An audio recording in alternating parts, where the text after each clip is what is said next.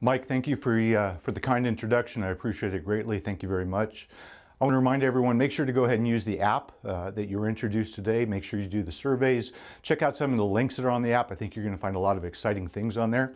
Today, I want to talk to you about the 4 must-haves in looking for an MLM software provider.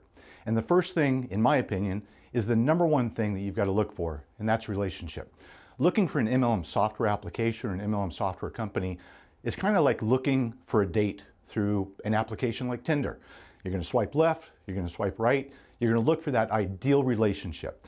And the relationship with your software provider is kind of like a relationship with your family.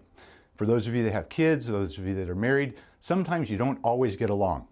But when you do have an issue, you move forward, you get past it, and you go forward. This is the same thing that you're going to look for in an MLM software provider. So when you're looking for an MLM software provider, the first thing is, how does it feel?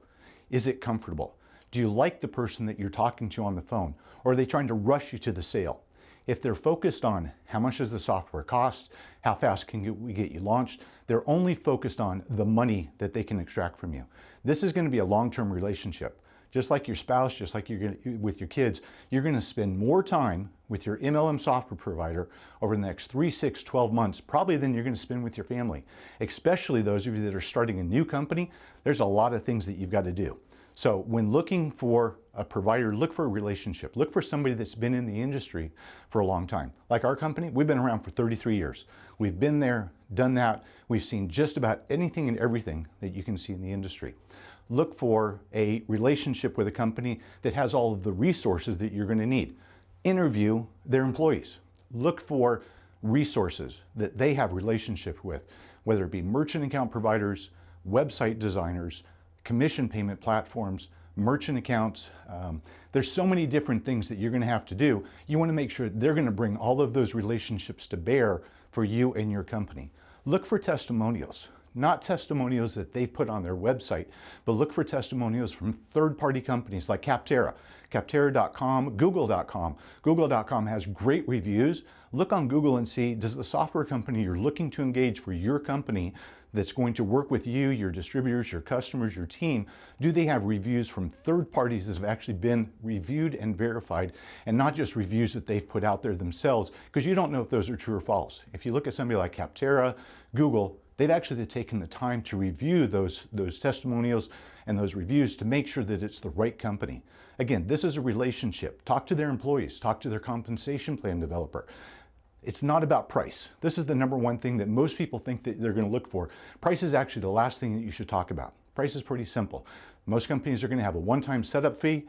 They're going to have an ongoing monthly fee. What you want to make sure is that you're not getting locked into a relationship where you've got to pay for training after the project is set up, where you don't have to pay for customer support every time you call the company, where you don't have to pay for all of the improvements in the software that they should just automatically roll into the software for you.